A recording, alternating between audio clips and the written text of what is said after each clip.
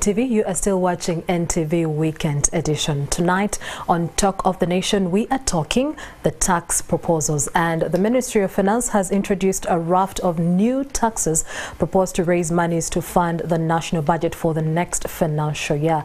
Now, these proposals include a 2,500 shilling excise duty on each kilogram of flour for baking beer, 10% excise duty on bottled drinking water, that is the mineral water, then 100 shilling additional levy on each litre of fuel. But how will these proposals affect the common person or the small business owners? Now, to help us answer some of these questions, we do have John Walugembe, the Executive Director at the Federation of Small and Medium Enterprises. Good evening, John, and thank you for joining us. Good evening, Mildred, and it's a pleasure having me here. Yes.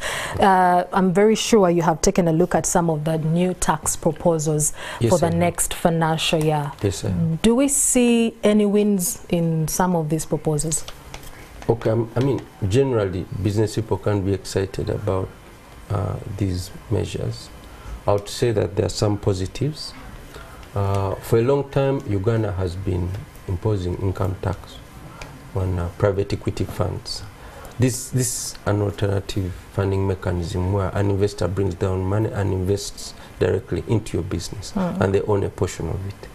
Now, government was taxing the proceeds from this, and the proposal is to exempt. I think that's a good thing. It means it unlocks a new form of financing for businesses. It allows more people to choose, more private equity investors to choose to come and invest in Ugandan businesses. So I think that's a good proposal, and we applaud government for that.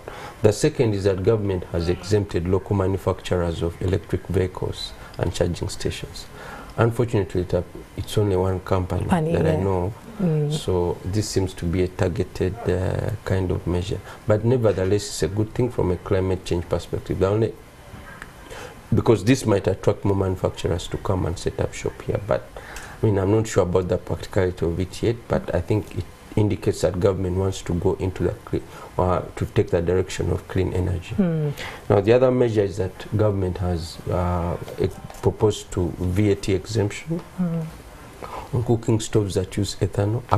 I've not seen one, but they've proposed that there will be VAT exemption on cooking stoves that use ethanol, again looking at clean energy kind of angle. And also they have continued to propose VAT exemption for agricultural inputs, including hose and fertilizers and so on. So I think these are good things, particularly for farmers, particularly for people that are very passionate about clean energy. My concern, of course, is that some of these measures may be premature because we've not developed to an extent where businesses can take advantage of some of these. But nevertheless, they are good things. Well, there is that good side, but there is also this, however, side where there are concerns that the new tax proposals will see the prices of commodities, go up, including fuel. What do you make of this? No, I think government has, I think the measures, first of all, are many. I think considering the fact that this economy has been reeling from the COVID-19 pandemic and there have been disruptions, for instance, the withdrawal of financing by the World Bank and so on, they should have introduced fewer measures, but they seem to have introduced a raft of measures. And this might not be a good thing. For instance, if you look at the excise duty on each bag of cement of 500 shillings and grout and white cement and so on, it means you're making it difficult for people to invest in construction. And what does this mean for, especially because looking at some of these tax proposals, it's going to be affecting the end user in most cases, also the business, the hardware stores, the hardware stores, because it means that you're going to get fewer clients, because it means that bag of cement is going to go up. And then you're bringing back this proposal of withholding tax on non-business assets in cities and municipalities. It means you're waging a war against the real estate sector. On one hand, once I've finished constructing, and on the other hand, you're making it difficult for me to even construct. So I think you're making the price of land expensive, you're making the price of the actual materials expensive, and then I have to pay you any capital gains and stuff. So I think this is something we need to look at and say, are we at a level where we should go in this direction, or we should allow the sector to grow. We are having a housing deficit, you see. So why don't you create a tax regime that encourages people to invest and penalize them? So for me, for instance, this 5% withholding tax issue, I'm strongly opposed. And what would have been the ideal? The ideal? Well, let the sector grow. You know, the issue with taxes is first allow the sector to grow, and then you come in with gradual taxes. But now you're hitting it from different angles. You're hitting it from the rental tax angle, you're hitting it from the materials angle, and given you're the fact hitting that it from the land angle. And given the fact that this is a very young sector in Uganda, the real estate. And a lot of people, because you don't have a lot of investment options, it means a lot of people are using this sector to preserve their money and to grow it. See? Perhaps now, if you move aggressively against it, it means you make it unviable.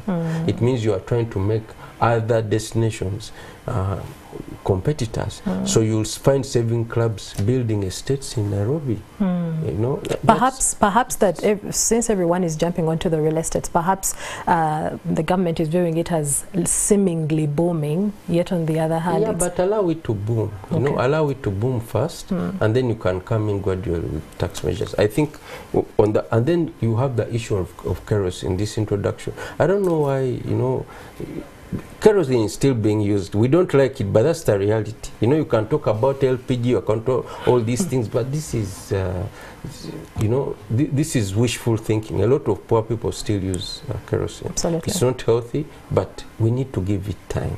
We can't just make their life more difficult by imposing such a huge excise duty on a litre of kerosene. The same with petrol and diesel. You know, these are core to running an economy in terms of transportation. A lot of businesses, especially small-scale industries, use diesel-powered generators and so on. So if you increase the cost of a litre of diesel or petrol, then you're making the cost of business to go high. Especially looking at the fact that we are just barely recovering from the effects of the COVID-19 in regards to fuel, and just before that, again, another tax is being imposed on in that regard. But if the government insists that this is a sacrifice from the taxpayer for the greater good to grow the economy further, would you agree?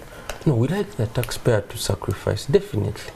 But our officials, government, what's your sacrifice? And we're asking you, please also sacrifice. You see, some of these big cars, the guzzlers that you're driving, instead of having a convoy with 10 cars, have a convoy with 2. Instead of giving yourself a package for I don't know what, you can say, you know what, because of the spirit of sacrifice, I want, you know, take that. So we are saying, let's not just ask the taxpayer, the small business owner to sacrifice. Let all of us sacrifice. We're in it together. That's why we are saying, let's cut back on expenditure. The rationalization, what's happening to it, you know, because, you know, it went to Parliament and then someone comes up with a weak excuse and they say, oh, we halt everything. So how do we ensure that we cut back on unnecessary expenditure in the spirit of sacrifice? So that's what we are saying. Let everyone sacrifice a difficult time. Instead of increasing the budget by to 58 trillion, maybe we could have increased it maybe to 53 from 52. That would be fair. Instead of saying URA is going to collect 31 trillion, we can say, okay, last year we gave them a target of 29. Okay, maybe let them collect 29.5. You know, something like that. That's moderate, and that makes us feel that not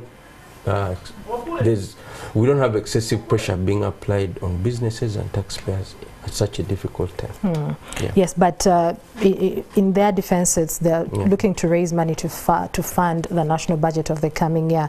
But now, if the government insisted that the only way, you know, to grow the economy is by 2 alternatives, which is to borrow money or to increase and widen the tax base. No, those are not the only 2 alternatives. The other alternative is to cut on expenditure, and then the other alternative is to also direct resources in productive sectors. But in this regard, which one is more acceptable? No, the first thing, you see, if you want to grow rich, you can't just say, I'll look for more money. You can say, how can I save the little I have as a starting point, isn't it? And you are saying, instead of saying that I've lost a job, should I go to the bank to borrow? Or should the first thing is first cut down on your expenditure to start with. First leave that house of 2 million and go into a house of 200,000. That's what we are telling them. It's a difficult time. So let's first cut down on expenditure before we borrow, before we try to collect more domestic revenue, which is a good thing and which we fully support. We are saying cut down on expenditure so that the small resource envelope that we have is better directed. That's that's our argument. We are saying, because now what you see, most of these are indirect tax measures, isn't it? So it means that same taxpayers that have been paying tax are the same people going to bear this burden.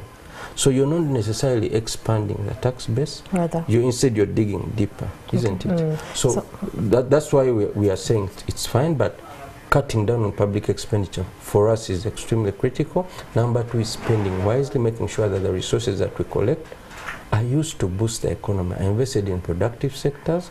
I helped to improve the cost of doing business. I helped to boost productivity in the agricultural sector. I helped to ensure that the cost of electricity comes down. We have better infrastructure. We have things that can help our businesses to prosper. So you clearly did mention some of the impact of the new proposed taxes. But are there any other side effects of these new proposed taxes, especially to the business owners?